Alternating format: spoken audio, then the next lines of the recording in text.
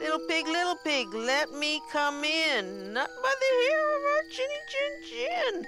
Every night, millions of moms and grandmoms around the world read children's stories before bedtime. Hearing the wolf on the roof, the third little pig was quick to light a fire. But for this grandmother of two, nightly readings of The Three Little Pigs is a ritual reserved for her own personal enjoyment. The wolf's tail was badly scorched. He ran from the house and into the woods howling. Because Sharon Reynolds is completely obsessed with pigs. I've been collecting pigs for almost 40 years now. We have over 6,000 pieces in our house, and they have sort of just taken over everything. Her collection sprawls across the living room. About 15 years ago, we had it remodeled, and I said I wasn't going to have any pigs in here. I don't know what happened. Got out of control. To the bedroom. My bed is, of course, a pig theme here. I have several quilts. I've had to make these, though, because you can't buy a pig quilt. To the bathroom. Here we even shower with pigs. You can see them all in there. We even have a shower head that's a pig. I have tried to stop, to at least slow down the collection of pigs. I just explained to her, I said, Sharon, we don't have enough money for a bigger house. And you don't have enough wall space left. I do have ceilings still that I can put stuff on. But my husband might think I was a little nuts. He might tell his coworkers that his wife has done slipped over the edge with the pig thing.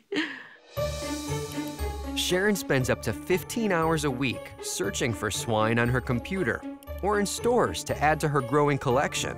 I think about my collection every hour when I'm out shopping, looking at things. If I find a pig, gotta have it. A lot of times they're not big expenses, but it's kind of like getting pelted to death with popcorn.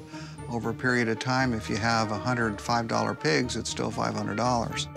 With the sheer number of pigs in her house, Sharon spends up to 2 hours daily compulsively cleaning her massive collection. Dirty little pigs.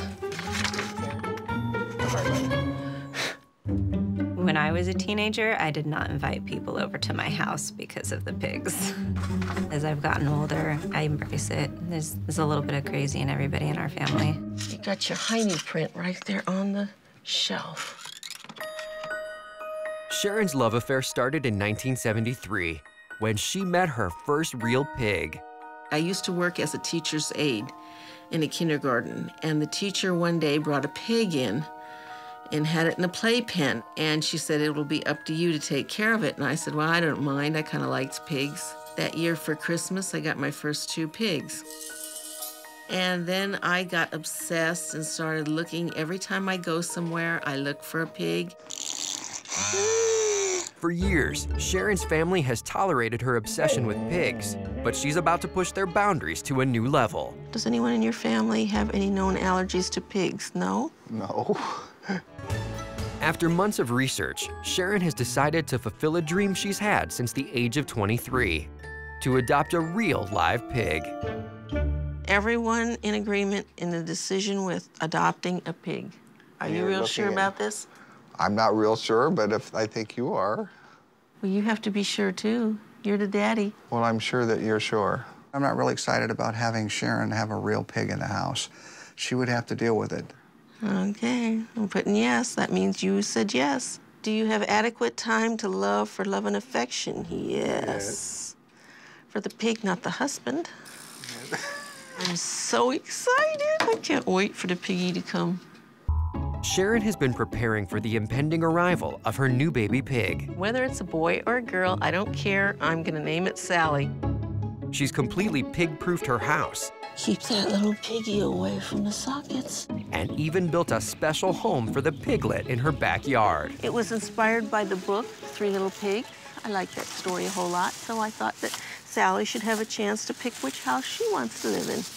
I've been waiting for this baby as long as I waited for my other kids. We are going shopping to a baby store to find some things for the piggy to wear. I love to dress my dogs, and I'm sure that I'm gonna love even more dressing my pig. So I'm really excited about going to the store and finding all kinds of cute little things to put on a little piggy.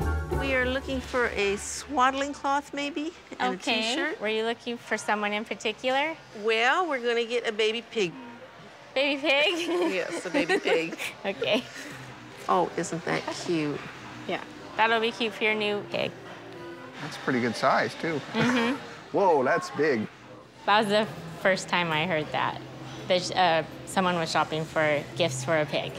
Congratulations and Well, good luck with your new baby pig. Thank you very much. With gifts in hand, Sharon and Steve now head to the farm, where Sharon will learn for the first time which pig will be going home with her. If this is something she wants and she can handle, the decision is still hers, because she's going to be the one that has to live with it.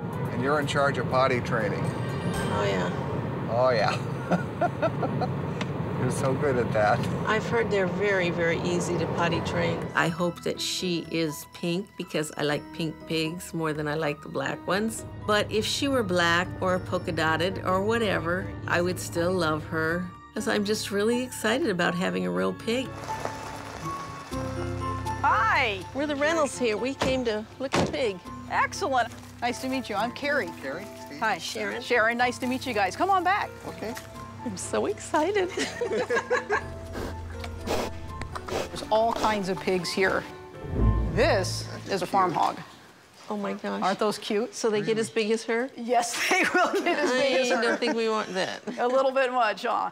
But I'll Yeah. tell you what, the best pet pig, Potbellies. This little guy is 11 months old. He is probably only gonna end up being probably about 100 pounds full grown. So would you like to get in and say hi? He really loves Cheerios. I would love to. I'm dying to get in and say hi. There you go. I think you're making a new friend. Yes, come on, we're gonna take you home. You're gonna be our baby now. Yeah, we're gonna have a little baby pig at home. Sharon, are you sure you want to do this right now? I mean, we could come visit. This little thing wants to come home with us.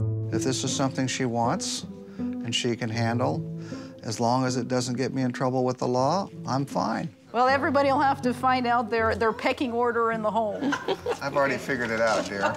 25 years, I figured it out. So Sally's the one. Sally's the one. She's gonna be a very, very happy piggy. I'm gonna be a very happy mommy.